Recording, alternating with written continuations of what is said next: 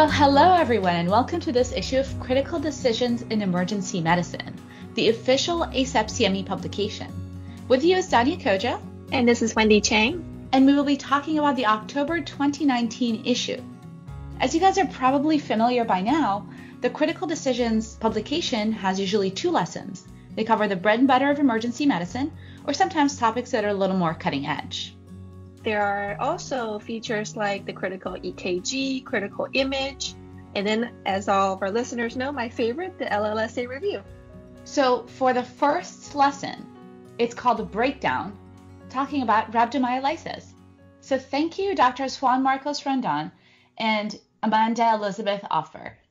So when I think about rhabdomyolysis, I usually think about crush injuries or people who fell and couldn't get up and they've been, down for a prolonged period of time. Apparently, there are also medications that can cause rhabdomyolysis. Why is this topic worth talking about? So we totally think about it with the things that you're saying. Old Lee fell and couldn't get up.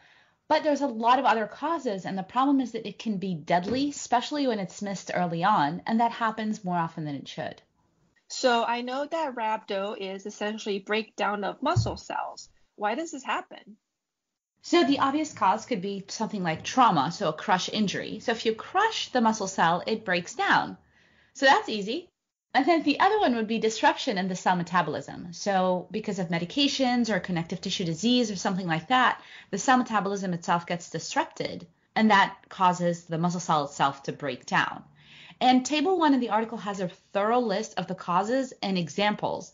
And that's really helpful to take a look at because there's quite a few scenarios out there that we don't think of rhabdo in as, quickly as we do with the other ones.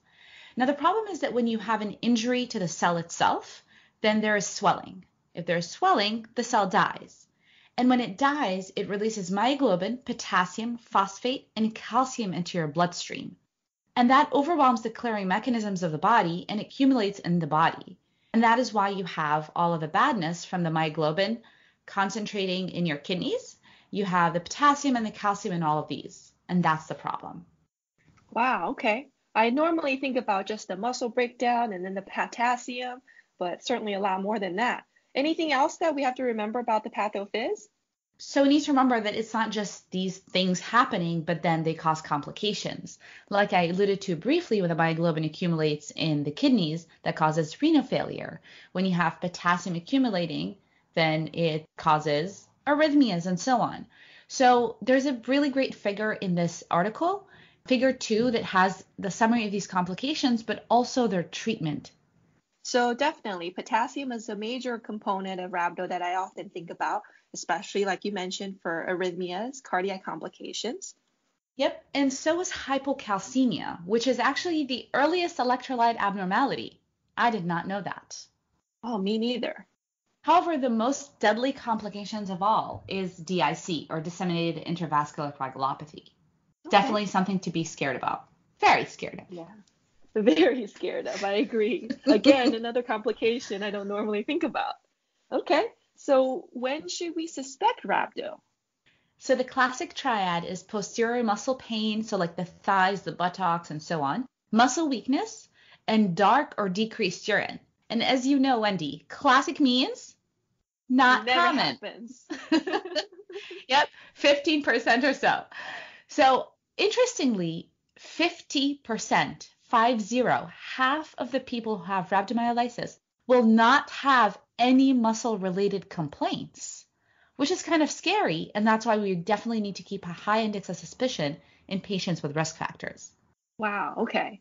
So anybody who comes in that doesn't look right, I'm going to start thinking about rhabdo. Well, all right, so sounds like a plan.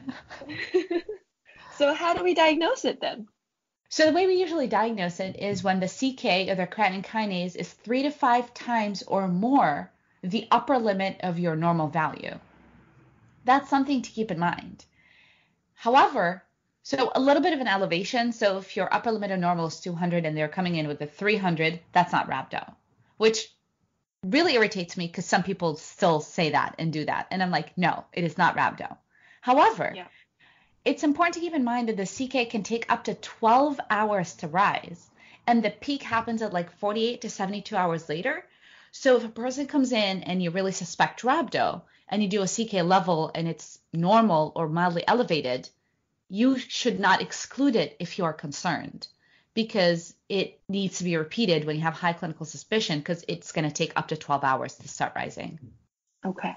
Other things that you need to take a look at are, of course, like an EKG for arrhythmias, as you mentioned, a UA to look for the myoglobin in that dark urine, check their liver, look at their calcium, and check their blood gas for acidosis. All right. So I know that to treat rhabdo, we give them lots of fluids to flush the kidneys. Anything else? Yes, fluids, more fluids. So the ballpark is like to start giving them like a couple of liters, especially if they're young and healthy otherwise. But the real goal is not how much fluid we give them. The real goal is to give them a urine output of 200 to 300 mLs per hour. So as you said, to make sure you're flushing those kidneys, not just flooding them and covering them with fluids, but that fluid is going through and they're excreting it as urine. Some people add bicarbonate as well, so they do like 3 amps in a liter of D5 water and run it at 100 mLs per hour, especially in patients who have a low pH of 7.1, because that can help the body clear the myoglobin. Of course, if the patient has hyperkalemia, then you need to treat them for the hyperkalemia and give them medications to lower the potassium and stabilize their myocardium, so calcium gluconate and so on. And of course, if all else fails, they're still acidotic and hyperkalemic, then dialysis. The article has a great algorithm in figure 3 that kind of helps you go through like a stepwise approach of how to do this and when to, stop giving fluids, move on to dialysis and so on. Yeah, cool. I really like the figure for sure, because I don't think that I often think about the patient's volume status in rhabdo. And so definitely that's also a key point. All right. I think we get a little spoiled because the majority of patients that we tend to see in our practice who come in with rhabdo are young, healthy, and underwent a trauma or drug intoxication or so on. So we have a lot of wiggle room with the fluids, as you mentioned. But it gets tricky with a little old lady who fell and now has rhabdo, and she has an EF of like 10. Exactly. Agreed. So I'm assuming, obviously, the very severe cases we will admit, but do we have to admit everybody? Nope. Almost everybody. Your rare case where you're boarding them in the ED for 24 hours, you know what? You might as well just discharge them. However, if you have that magical ED that does not have wait times and does not have any patients boarding, then yes, everyone gets admitted. The real question is who needs to go to the intensive care unit versus who can go to the floor rather than who can get discharged. Okay. All right. This was a great summary. I learned a lot from this article. So I learned that there's more than just trauma, crush injuries that cause rhabdo, and the complications from it is more than just kidney failure and I was about to say hyperpotassium. It's okay. You can call it hyperpotassemia. Some people out there are smiling at your hyperpotassemia. Yes. And hyperkalemia. And especially with the hypocalcemia that can happen, a lot of our treatment is going to be focused towards stabilizing the myocardium. And I think the refresher on the criteria for rhabdo is really 3 to 5 times or more the upper limit of normal. And lots of fluids as long as they can tolerate it. And for our critical EKG this month, it's actually an EKG of a paced rhythm, which often becomes tricky in deciding whether or not somebody has ischemic changes. It's a great reminder what normal discordance between the QRS complex and the SD segment should look like. If that is lost or exaggerated, then you have to be worried about ischemia. That's a great reminder. Paced rhythms kind of make me like a little uncomfortable, actually a lot uncomfortable, but maybe that's just me. So moving on to our critical cases in orthopedics and trauma, this month we're talking about knee dislocation, and the photo is really impressive. I don't think you need an x-ray to actually confirm that knee is dislocated. It's kind of obvious to everyone, but you definitely do need to get an x-ray to make sure it's not also broken and dislocated. So in cases of knee dislocation, you need to reduce it as soon as possible because you have a lot of concerns about the blood supply. And as soon as it's reduced, place it in a long splint and keep it at a 20-degree flexion at the knee. So definitely a reminder also to take these injuries really seriously, even if they have been reduced pre-hospital spontaneously. So the patient comes in and describes what sounds like a knee dislocation, but it reduced. Don't jump to the conclusion that it's just a patellar problem, because if it is a knee dislocation, then the risk of vascular injury is 30%. So 1 out of every 3 people that are going to have a knee dislocation will have a vascular injury, which is most commonly the popliteal artery injury. And if you have pedal pulses, then that is not 100% sensitive for the fact that you have no vascular injury. You have an absent pedal pulse in only 80% of a clinically significant vascular injury. So you have 20% of them who have pulses and still have vascular injury. The article has a great treatment algorithm to remind you of who needs what and how to address the possibility of vascular injury. So definitely a great reminder of a high risk injury. Yes, definitely. So speaking of dislocations, the critical procedure is a closed reduction of posterior elbow dislocations. And I remember the first one I did. It was right after I graduated residency because, of course, why would I do one when I had 27 bajillion attendings? I was by myself and I was working at a community hospital. So I was like, okay, I don't know what to do with that. I called the ortho on call. Thankfully, it was the afternoon. And he was like, just put it back. Why are you calling me? And I'm like, oh, okay. So any tips, Wendy? Just pull. Yeah, I got the gist of that. I was pulling a lot. Right. This section actually has a great diagram because there's actually 2 approaches you can take in reducing a posterior elbow dislocation. The prone approach is preferred as the first attempt, and literally you place the patient prone on the stretcher, and that will allow you essentially, not have the second person to provide countertraction. And the main movements you're trying to do is abduction, abduction of the arm, and then you'll hold on to the patient's hand and supinate the forearm while you're trying to do the traction while pushing the olecranon down. So I think that's one of the advantages of the prone technique. And then, of course, afterwards, if you hear the clunk of it having been successfully reduced, do some gentle range of motion to confirm that it is definitely in place. The other approach is obviously having 2 people, and you're essentially having the second person act like what the stretcher was doing for you when you had the patient prone, and that person will provide the countertraction while the person who's doing the reduction is essentially doing the same motions of abduction, grabbing the hand wrist, and supination with the traction. And push, or pull in the other direction. Afterwards, you need to remember to splint the patient's arm in a posterior splint at more than 90 degrees flexion. And then, of course, follow up with ortho. Got it. Now, obviously, as with all the dislocations that we talk about, if they're complex, if then they have a fracture in them, if they have a neurovascular compromise, if they're open, then they need to go to the OR. With elbows, and this is actually what ended up happening to this patient, is that she had persistent instability. So her elbow kept popping back out. And the concern was that she had a lot of ligamentous injury. So she ended up actually going to the OR a couple of days later. Okay, for my favorite section, the LLSA review, this month is actually about thrombolytics for acute PE. I think it's always a great reminder on differentiating massive versus submassive PE, one, because our treatments may differ, and also it helps you communicate with your consultants.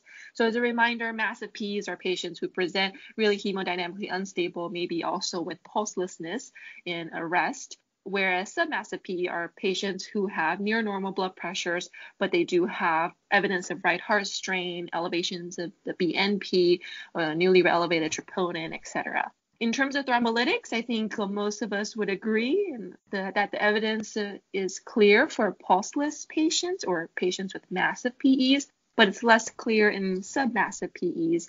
Really, some of the research suggests that thrombolytics in submassive PEs may reduce pulmonary hypertension. And of course, that would improve the patient's outcome from that standpoint. But of course, it's with something as scary as thrombolytics, we have to balance it with the risk of bleeding. Potentially, if you have access to some of the subspecialists, or maybe you can consider things like catheter-directed thrombolysis or mechanical embolectomy, or also half-dose thrombolytics in patients that have high risk of bleeding, like the elderly, or in patients who have failed systemic thrombolysis. Got it. So the conclusion of this LSA review is we still have no idea. Correct. Got it. Okay. All right. So now I feel updated on the lack of literature for thrombolytics for submassive PE. Moving on to the critical image. It's a case of pain at a site of a remote below-knee amputation. And there are several images of the x-rays and so on.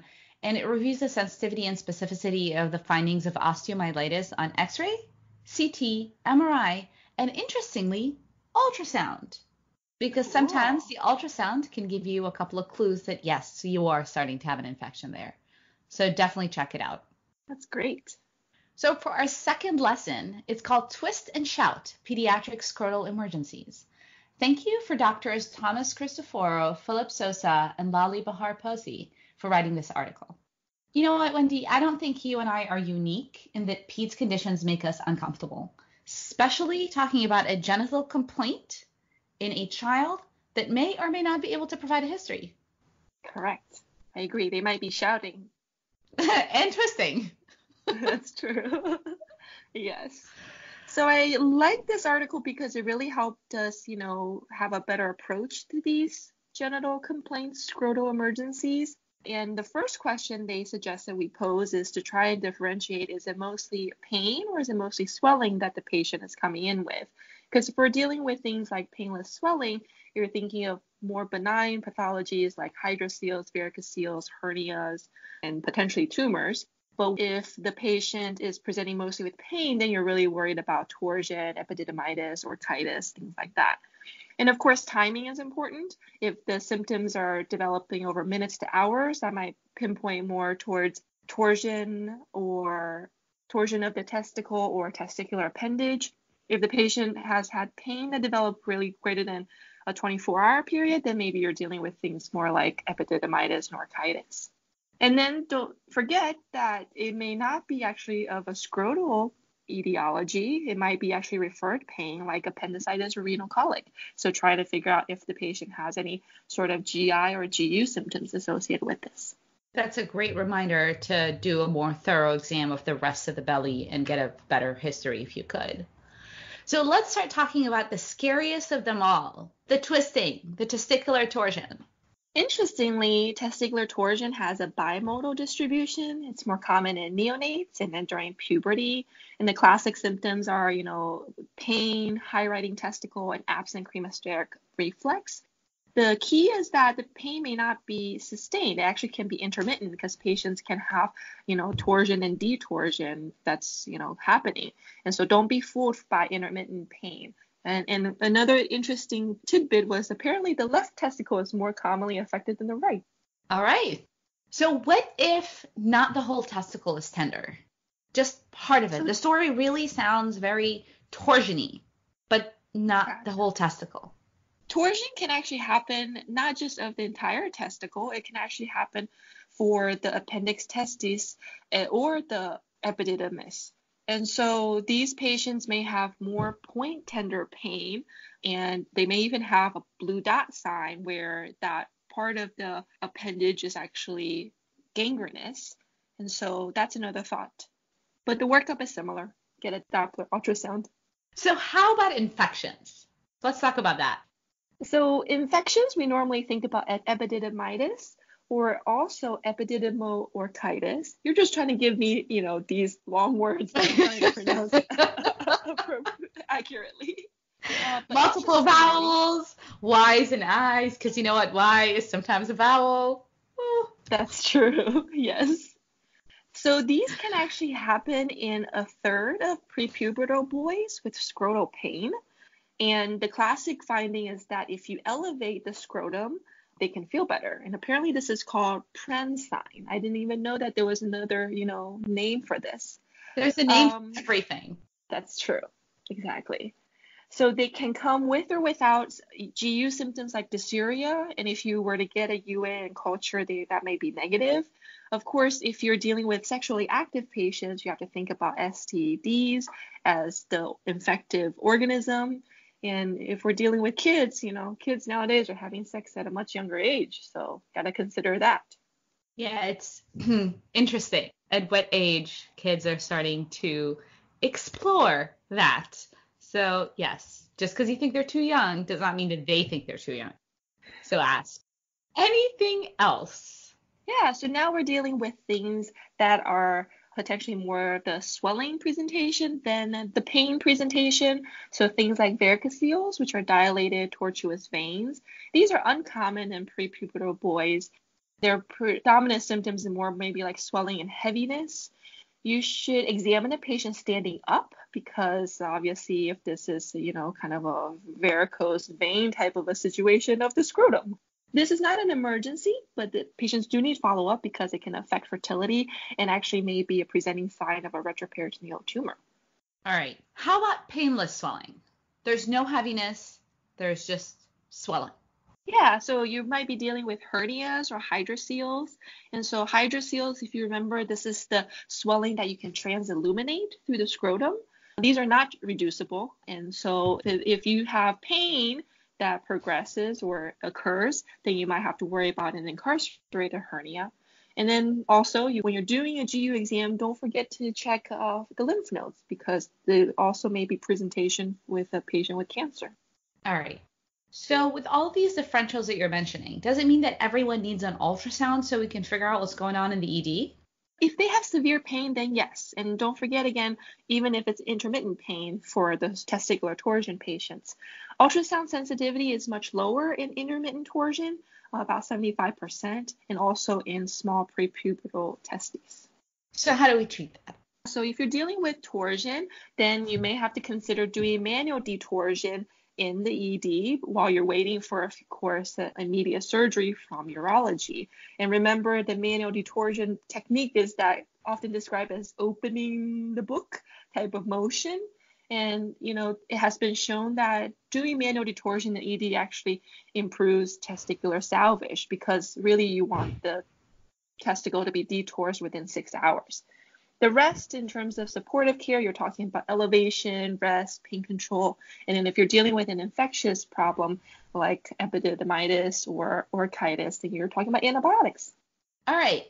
So kind of summarizing what you just talked about, and you made this so much simpler. So thank you. Always ask, what's the most significant symptom? Is it the pain or the swelling? If there's pain, what's the timing of the pain? Because 24 hours and less, you definitely need to think of torsion. And always ask yourself, is the pain referred from somewhere else? And then on exam, make sure to check a chromosteric reflex and a sign, which is the elevation. And if you can feel a mass that's not painful, then you need to transilluminate it to see if it's a hydrocele or hernia. Dysuria and a positive UA are not necessary to diagnose an infection like epididymitis or orchitis. And ultrasound is not 100% sensitive, especially in intermittent torsion and very young patients. So if you have high clinical suspicion, you should not let that ultrasound rule everything out. And then everybody needs a follow-up, even for benign conditions like varicoceles, because they may be signifying something else that's happening, like a retroperitoneal tumor, or they could have a longer lasting effect on fertility. That's right. So our drug box this month is also another word I cannot pronounce. I'm guessing it's pronounced lifamulin, but I don't really think so. I mean, here's the thing. If I don't know and you don't know, then we can just pretend it's correct. Okay, awesome. Well, I'm assured by the fact that since it's such a novel antibiotic, maybe that's why nobody knows how to pronounce it. So this is an antibiotic that we may start seeing more. It can be used to treat community-acquired bacterial pneumonias, but more interestingly, it can be used to treat multi-drug resistant Neisseria and Mycoplasma infections. It can be given PO or IV, so that will be really useful for us in the ED. The key point with this medication is that it prolongs the QT, so you have to be really careful with that.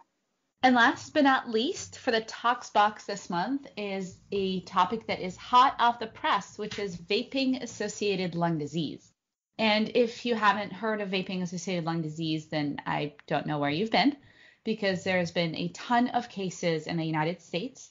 The thought is that it's an acute interstitial lung disease with an element of like lipoid pneumonia. And patients present with like a dry cough, shortness of breath, nausea, vomiting, maybe a fever, but they're hypoxic. Their chest x-rays look gross, and sometimes you may need a CT to look for those ground glass opacities. Supportive care, oxygen, intubation if they need it, and you can consider high-dose IV steroids. I actually saw in the news today that the thought is that it actually may be a chemical burn that's causing this pneumonitis-like picture, because it's been unclear of what the underlying cause of all of this is. So that's one thought. You should consider notifying the local health department. However, things are changing so much that, for example, like the state of Maryland now requires notification. So definitely know what your state is requiring, because these state requirements are changing. Yeah, definitely. Pretty severe cases for sure. Kind of scary. I'm sure we'll see more. Hopefully less, because apparently now a lot of places are refusing to sell vaping related things. That's good then. Yep, one move in the right direction. Well, thank you all for taking the time to listen to us this month. We hope that you enjoyed listening to us as much as we've enjoyed recording this. With you was Danya Khoujah and Wendy Chang. And you can connect with us on Twitter on our Twitter accounts. So mine is at Danya Khoujah. Mine is at EM_NCC. And hopefully we will see you this month at ASAP in Denver, Colorado. And if not, then until next month. Bye.